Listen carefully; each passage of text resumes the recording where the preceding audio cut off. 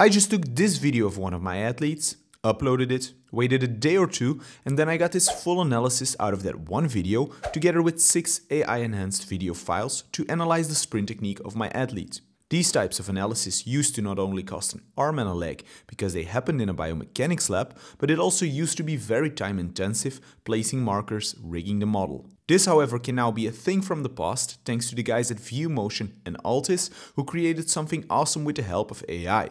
MotionIQ is a video-based tool that uses machine learning and computer vision to present coaches with accurate data that helps them better understand the kinematics and kinetics and apply that to their coaching and training sessions.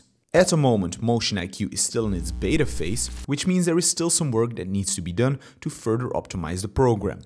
The MotionIQ program runs on the ViewMotion platform, so like most software, before you use it, you'll first need to create an account. You just go to the MotionIQ login, create an account, and then you should be redirected to the following overview page. On the left side, you'll see the different tabs to navigate through the program, like the Importing Videos tab, the Creating Teams and Athletes tab, or the Reports tab. On the upper right, you can find the tab to Customer Service, besides that, the tab to buy your AI credits, and finally on the far right, you have the Settings tab, where you can view your profile, edit it, view your billings, or log out the program.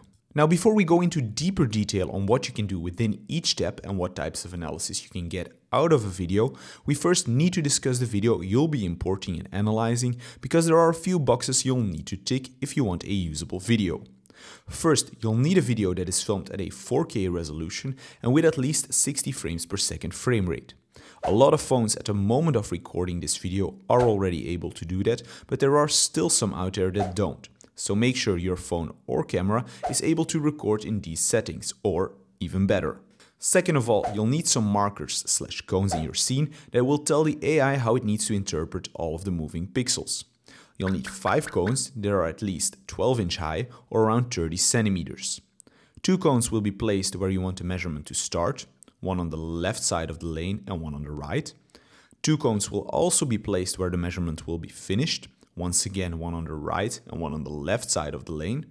Depending on whether you want to test a 20 meter or a 10 meter, the final cone will be placed at either the 10 meter mark for a 20 meter sprint or at the 5 meter mark for a 10 meter sprint or acceleration. Just make sure that the last cone, the middle one, will be placed at the line furthest away from the camera. Third, and as a final step, put the camera or phone at 10 to 12 meters away from the lane in which your athlete will run. Make sure the camera records the full scene, that means from 1 meter behind the starting cone to 1 meter after the finish. Now you just press record and let the athlete sprint. Now that that is done, we come to the importing of the video. You either import a video file via your laptop or PC or via the ViewMotion app on your phone. If you use your laptop or PC, just make sure you use Google Chrome as your browser, because that will work best. Microsoft Edge or Safari will cause the program to bug out. That brings me back to the starting screen you'll see once you logged in into the software. On the left side, below your profile picture and name, you can find the Import/Upload Videos tab. Click the tab and drag the video you want to import in the squared off region. Once the video is imported, you can click the Done icon. The next thing to do is to request an AI report for that video. To request this report, you need to spend an AI credit. These AI credits you can buy by clicking the Buy AI Credits tab on the upper right. They will cost you at the time of recording $20 per credit if you buy 5 or less, $15 per unit if you buy 6 to 49 credits, or $12.50 per unit if you buy 50 to 250 credits. If you need more than 250 credits, you can contact the customer service for a custom price. Now that you have bought some AI credits, to request the AI report, there is one last thing you need to do, and that is to create a team and athletes within that team, so they can be assigned to the video of their run. To create one, go to the Teams tab, tap the plus Add Team icon and name your team. Next, go to the Athletes tab and create your athlete's profile. Fill in all the requested parameters and save the profile. Sometimes when I try to fill in the arm span and leg length, the system bugs out and doesn't save. If that happens to you, just contact the ViewMotion team and they will input the data for you. Once that is done, you can assign the athlete to his or her video. You can also add some tags so you can easily search the video in the future. And now you can finally spend the AI credit and request the AI report.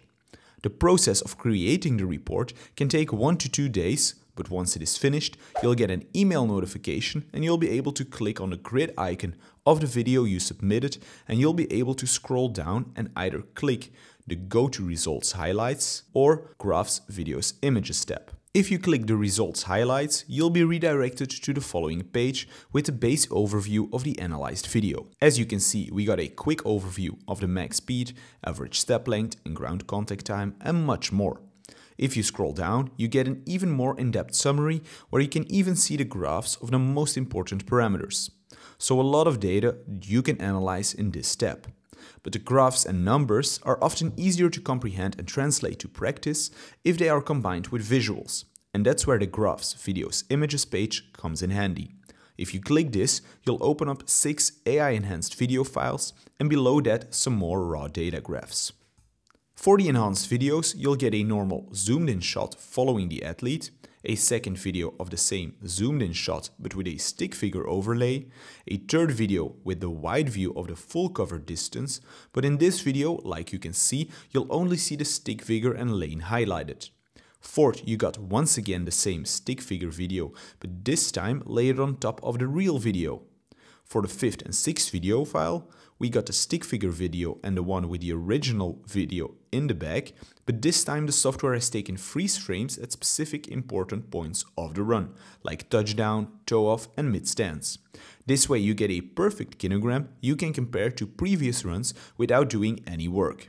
As you see, this is a lot of high value data, and as a coach, these kind of data is the bread and butter of our work.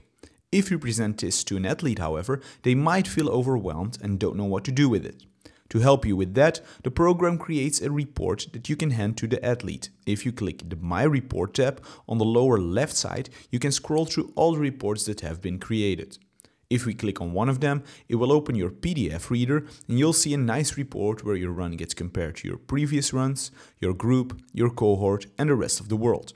You'll also get your kinograms and a step-by-step patterns graph. So a much more digestible report which you can discuss with your athlete without them losing track of the important stuff due to the overload of information.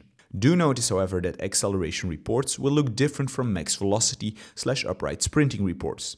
One of the main differences is the absence of the KPI pentagram that shows you how you score on different upright running parameters. Now that we covered the most important parts of this software, let's discuss a few more points, because while this program has a lot of value already, there are a few side notes to make and hurdles that need to be taken to make this the go-to program for sprint and speed coaches. The first big question you might have is probably about the accuracy and validity. In the FAQ of the MotionIQ program, they state that the system has been validated against laser, Vicon and the microgate system. So as far as that goes, it looks like you don't need to worry about the accuracy and validity. And like any AI system, it only gets better the more you feed it.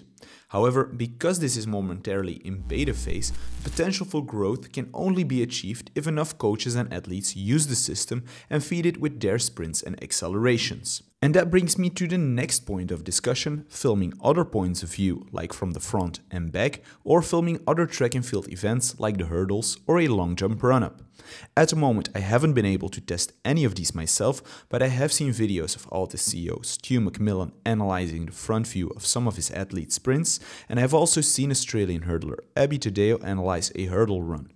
I have no idea if this is already built into this software beta or if this will be implemented in a coming update. But add-ons like this will probably make or break this software, because the more types of views and events that can be analyzed, the more coaches and athletes from different events can use this. Let us know in the comments how you look at this kind of software, and like the video if you want to help the channel grow. It would mean the world to us.